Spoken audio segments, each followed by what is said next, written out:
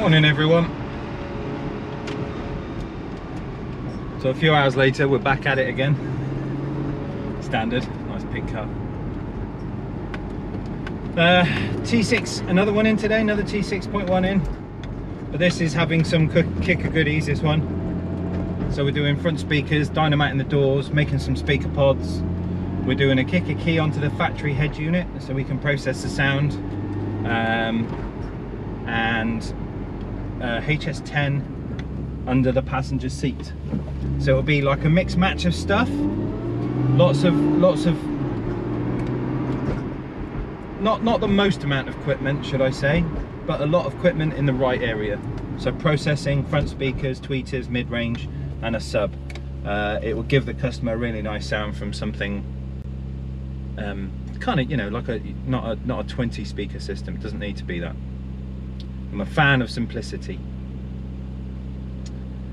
But that's today. We had a little bit of a frost last night. Got really cold all of a sudden.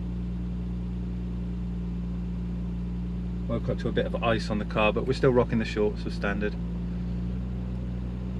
Need to get some breakfast, I'm hungry. I think we might do a McDonald's this morning, something nice and simple.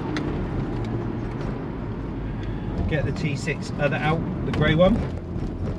Make sure the controller's coming on as it needs to. But the other controller coming in this morning on a priority delivery. So that'll be with us nice and early. So I can kind of plug that in, make sure that's all set up with the system. And then that's it really. Get it outside, get it ready to go back to Tony. Hopefully he's going to love it. He should do. There's many different things in life that people have, all right? Now, when everyone says to me, you know, what's the best stereo, what's the best this, what's the best that, there is really no way of saying what the best is, right? Everything is a compromise or a trade-off, and anyone that tells you different is either lying or they want your money. So you either have things like an SPL system, which is level. It's not necessarily musically driven, but it's just loud, right? And then you've got point of reference, where it's not necessarily the loudest stereo, but you will hear every single note exactly at the same time, you know, the way it's supposed to be played. You will hear like a perfect sound. That's point of reference. On from that, everything is then a mix in the middle. So you've either got, you know, a really nice loud stereo that will sound good, or you've got a really quiet stereo that will sound perfect. So there's a whole kind of, you can't really say to somebody this stereo is the best, that stereo is the best. There's always a difference. And with the T6, it was more of a point of reference stereo with the Prima processing and the little amplifier and the speakers and the 10 that went in the boot, to more of a SPL system where he can play it louder without killing amps. The bigger sub to, you know, to create more level, more bass, more mid, you know, all of that coming in.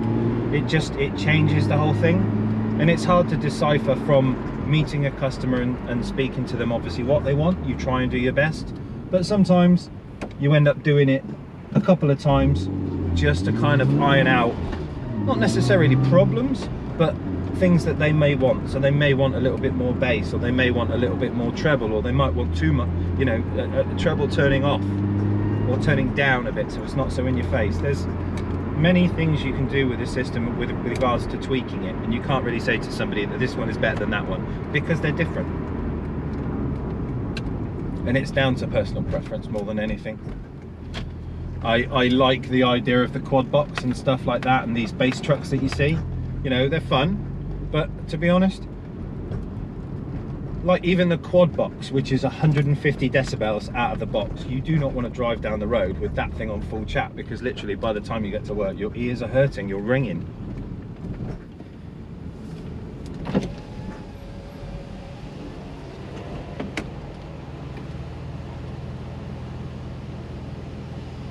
Can I get a sausage and egg muffin meal with a latte, please?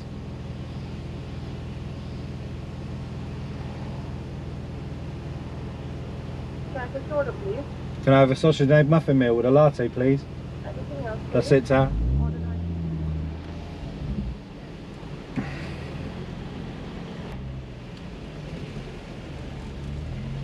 Okay, order number? Sausage and egg muffin meal.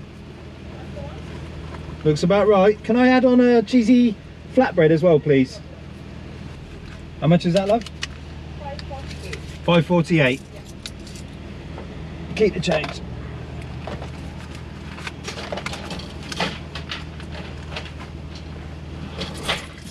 Put it in there. Cheers. Got to pay for these McDonald's houses for the kids and the families.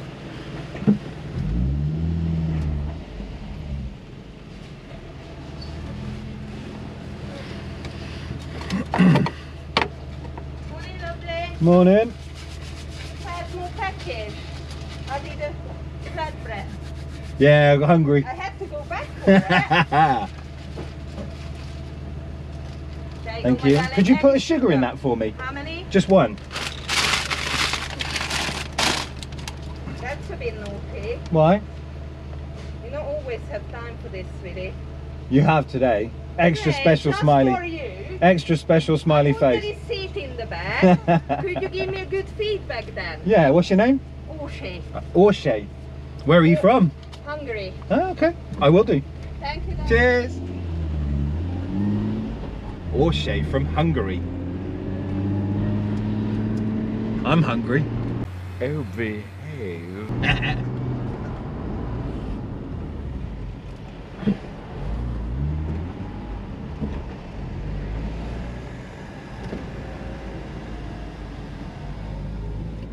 Yeah, so stereo wise, you can't really give a what's best of the best. There's good stuff and there's bad stuff, sure.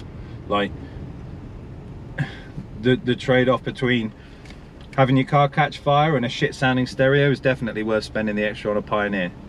But do you need £1,000 front speakers? Only if you want to. To get a nice sound, you could spend as little as 140 quid for the front. You don't need to spend massive amounts of money.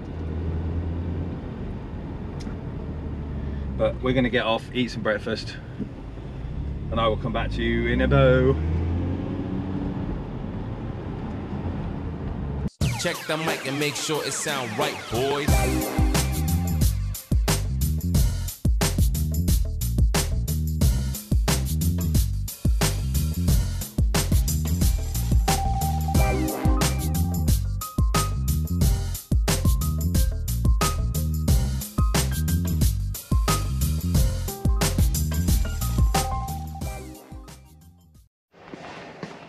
Morning everybody, how are we doing? So we're cracking on today, all the stuff's happening.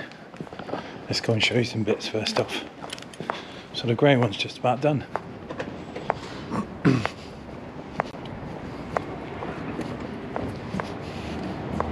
Lovely sunny day. We've got a new controller in there. Everything works well in this thing now, so it's just about ready to be picked up by Tone. And we've got our next one in, which is a black t6.1. So I've just started sorting out the key. The sub is done, it's just there on a little plinth. And then I'm just sorting the wiring out for the key. It's got some Chinese camera in it interface, which is not the best, but never mind. So we're taking the A-pillars off. We've removed the factory tweeters and we're going to put in the kicker ones. So the kicker ones are just mounted in there, just started this side. And then we're going to run this in bi-amp mode. So the rear output of the key is going to go to the door, which we're going to do after. And then the front output goes up to the tweeters. So it's like bridging the amp, giving it more of a stage. And then obviously the sub under this seat will do the bass. And we'll try and get, I think if I can get one of these switch blanks out, we'll try and get the controller through the hole so it looks nice and neat and out of the way. But that's it so far for this one. I'm going to crack on and I will come back to you in a bit. Hey everybody, so I've just fixed Al's, Alexander his name is, he's in his little kind of camper stroke God, what is it? It's like a Mazda Bongo, but it's not. Oh, actually it is a Bongo. Yes, it is a Bongo. So he's just going, he managed to mess up his camera, but something's just turned up, which I'm totally excited to show you. We're cracking on with this. Look at that spaghetti junction. So we've got tweeters are in. I've just got to do the doors, put this section back together, then that's done. Obviously the sub under there is already done. We've got to program the key, but that does it itself, so it's not exactly a hard job. I've taken the dash apart in precedent of putting the base controller just there. It's nice and neat and simple. Looks good. And obviously this tweeter's done as well. We've got our microphone there ready for the key tuning. So I just need to make the power connections for the key, hide the key in the dash. We need to do something with a Chinese camera kit that somebody's fitted because the cables are just everywhere. So we will tune without the sub attached. We're going to do biamp mode, so front and rear obviously on the key to give us double the power, twice the oomph. And look at this. Oh God, it's heavy. I can barely hold that with my hand. That was probably silly. Oh. Right, now we've been discussing something for a little while, and I kid you not, it's coming. This is something I need for it. The Christmas McDonald's receipts. Come on, you take your shit. So I phoned another audio company not far from me, Aylesbury Way. I think it's Tom. I want to say Crown Customs, so thank you, buddy. And he's sorted me out. It's always nice when car audio companies help each other out, regardless of the, you know, the competition or brand. It's just like we are all in the same boat, so it's nice to help each other out.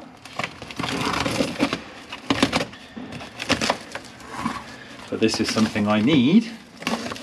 Oh my days. Can you guess what it is yet? Get this out of the way, it smells good. So it's 200 amp hours of power. The Power Us. So what this basically does, oh, it's another sticker. What this basically does is this is going to give us almost like a car alternator running. Jesus, fucking wet. Oh, that's a big old unit. Right, as you can tell from the outputs, right, is up to 200 amp current draw. Sorry, 2000 amp peak, 200 amp current draw. So we can run our live earth and ignition obviously from this.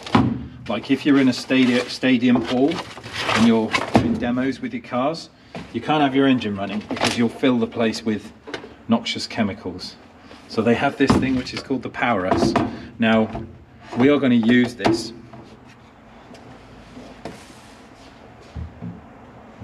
which is then going to feed this monster. You know what's coming. Which is then going to make the quad box rumble and bump. So this is for our, I've solely bought that for this reason. It's cool to have it, but I've solely bought this for the quad box bump video. So all those people that were like, oh, your video's shit, can shut the f up. This is going to slap that quad box with power and we can do a bump video. And I can show you what it's capable of. Oh, happy, happy, heavy Jesus Christ days. Good old Paris, look at that. That's a unit. 4 cooling fans. Fucking O-gauge. Oh, beautiful. Back in a bit. Hi everyone. Right, so Alex has been on Amazon again. And he's bought another set of LED lights to match the 4 sets we've already got. We haven't got 4 sets. Because he wants to do, what's it called, chasing or something? Yeah, it's called, well, yeah, I guess it's called chasing. So Alex hasn't tried these before.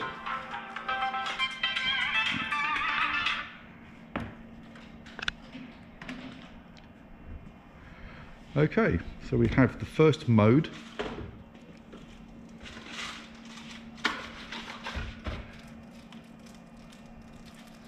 just get out this thing. What's that one? That's a constant. Yeah, I think that was like constant white, maybe. The light blue. Right, Alex is now going to display the chasing lights. Okay, no, we're going to go through the. It works. Oh, it's close. That works, mate. Let me just set Yeah. this down. That's what we wanted. Oh God, he's happy now. That's it. Won't hear that.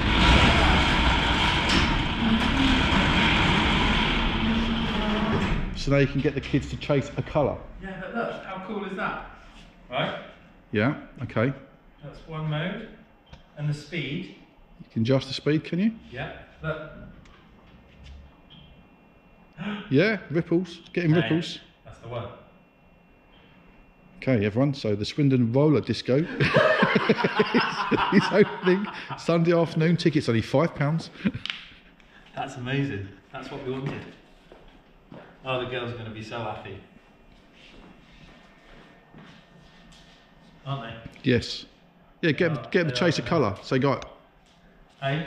Get them to chase a colour. Blue. Yeah. Green. Look at that.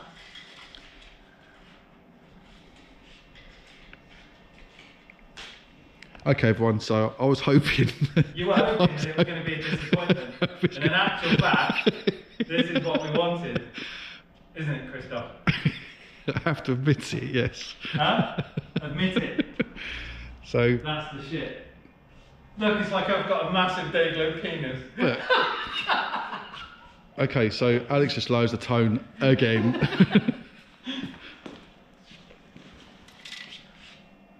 And this will be part of the. Did you get any build videos today? You didn't, did you really? Mate, Didn't do that black one? Didn't do the T6? I've taken some videos, but I've been flat on it today, getting it all sorted. Right, what else have we got on here? What else mode? You can switch the camera off, we're being children. See you later, everyone. Bye!